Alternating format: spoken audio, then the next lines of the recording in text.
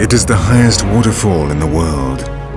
The accumulated rainwaters of this part of the plateau crash down from a height of 972 meters, almost a kilometer. It is 17 times higher than the Niagara Falls.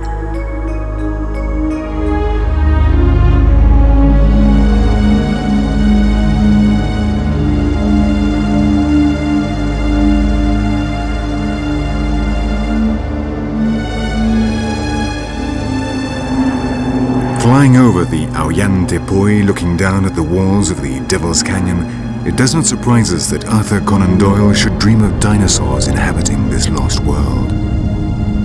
On the 700 square kilometers of the Auyan-Tepuy, the vegetation and wildlife are different from those below.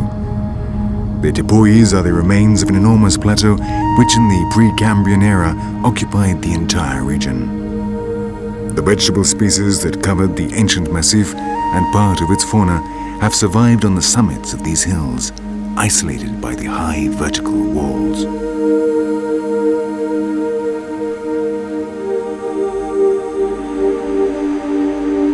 After falling for almost a kilometer, the water crashes to the ground, forming rain and creating a ghostly atmosphere, giving the falls an ethereal, dreamlike appearance. At dawn, the reflection of the first rays of sun produce a rainbow which adds even further to the spectacular image of what the Indians call Keri-Pakupay. The falls were seen for the first time by the Guyanan explorer Felix Cardona in 1927. 10 years later, the American pilot Jimmy Angel landed on the top of the Auyan. He was looking for a gold mine, but the plane got bogged down in a swamp area and they had to descend on foot. After 15 days of hard struggle for survival, they arrived exhausted at the village of Uruyen. Since then, the Keri-Pakupay has been known as the Angel Falls. Did Jimmy Angel find the gold of the Auyan? Some people say he did, and that one of his partners, the Latvian Alexander Laimel, kept it in secret. This mysterious figure dedicated his life to the Auyan-Tepuy and even lived on its summit. What did this eccentric cartographer see on the Auyan-Tepuy? Laimel died some years ago without revealing his secrets. But to those of us who knew him, he spoke of mutants, of beings from another world who lived on the Auyan, the sacred mountain of the Pemons. We are now flying south to the Makiritari village of Kanarkuni, the only clearing in the jungle for some 800 kilometers.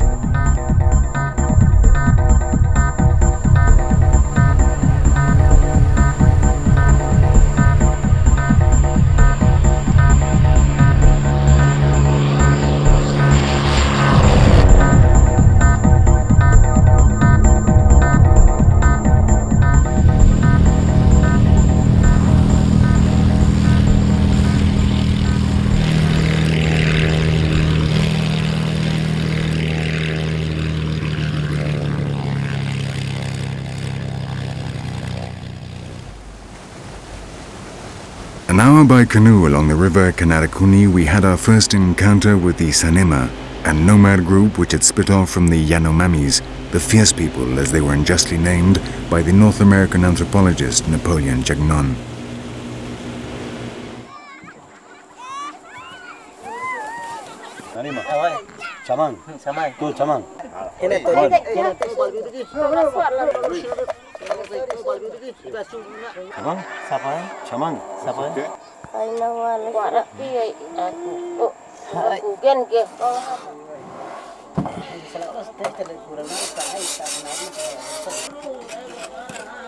Though they and the Yanomami have common ancestors, the linguistic separation took place a long time ago, much earlier than that of French and Spanish, for example. Today, their languages are mutually unintelligible, though their customs are almost identical.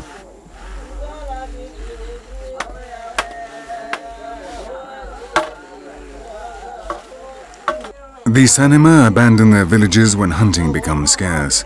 They then move to a distant region where they can more easily capture their favorite prey, the dantos or tapirs and the vaqueiros, a type of wild pig smaller than the boar.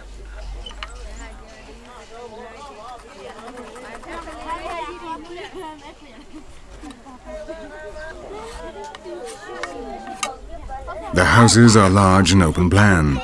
On the walls, made of sticks and sometimes of mud, they place a covering of palm leaves. The fire is the central focus of the room. One side is used as a store for the food and the few utensils they own. In the rest of the space, they hang their hammocks in which they rest and sleep.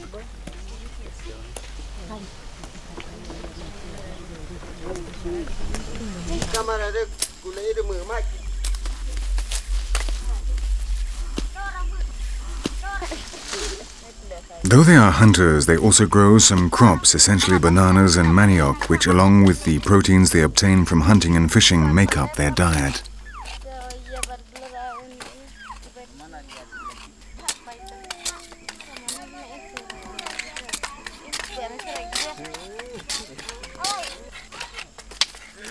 The croplands belong to the community.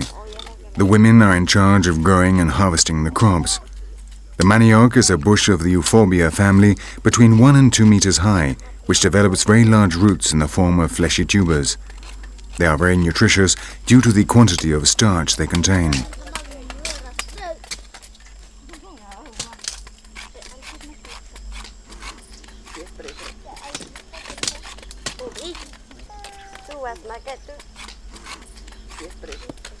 The Sanema women are responsible for the majority of domestic tasks. They gather fruit and firewood in the forest, work the land, cook and look after the younger children. The men spend almost all their time hunting and occasionally fishing in the streams near the village.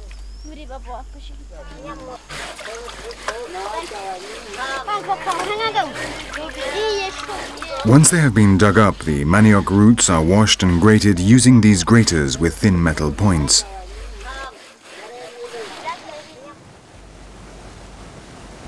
Some years ago, a DC-3 airplane crashed into the river just a short distance from the village. Since then, the Sanema have used the aluminium of its fuselage to make small metal tips for their graters. On occasions, their neighbors, the Makiritare or Yekuana, as they are also known, come here in their canoes to trade with the Sanema. They exchange plastic basins, machetes, graters, salt and red cloth for skins, smoked meat and dried fish.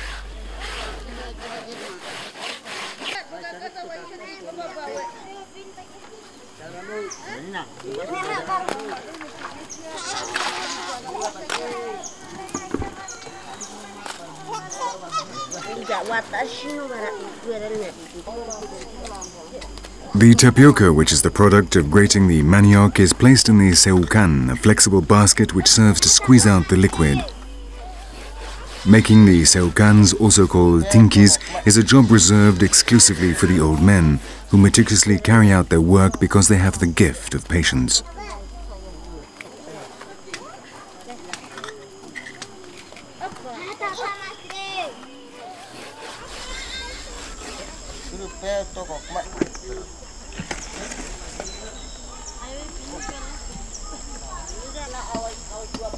The juice of the manioc contains hydrocyanide acid, which is very poisonous, and that is why they have to extract it squeezing the tapioca in the seukan. By means of a kind of press which tenses the fiber, using a lever, the poison slowly seeps out.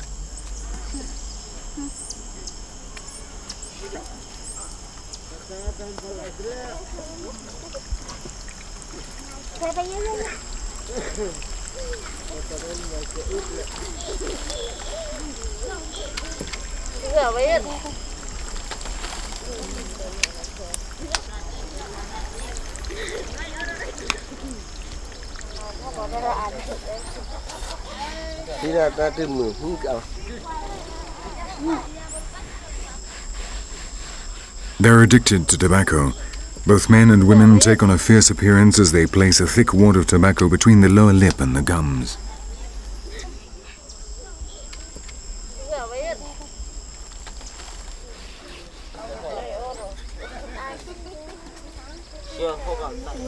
More than the need to chew tobacco, this habit gives them the mineral salts that complement their diet. They dampen the tobacco leaves and smear them with ashes. Little by little, they shape this mixture until they obtain a solid ball, which they place in their mouths. Like so many other things that are communal among the Sanema, the wads of tobacco are happily passed from mouth to mouth.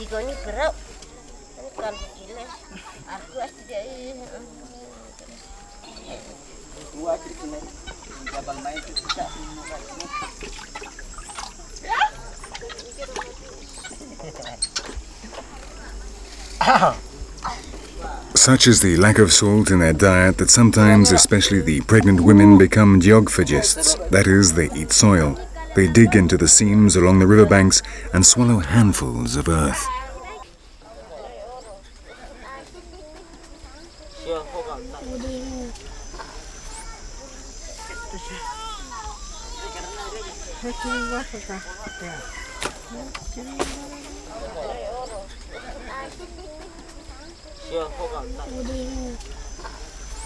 When the press has extracted all the poisonous juice, the tapioca is ready to make the cassava, the bread of the jungle.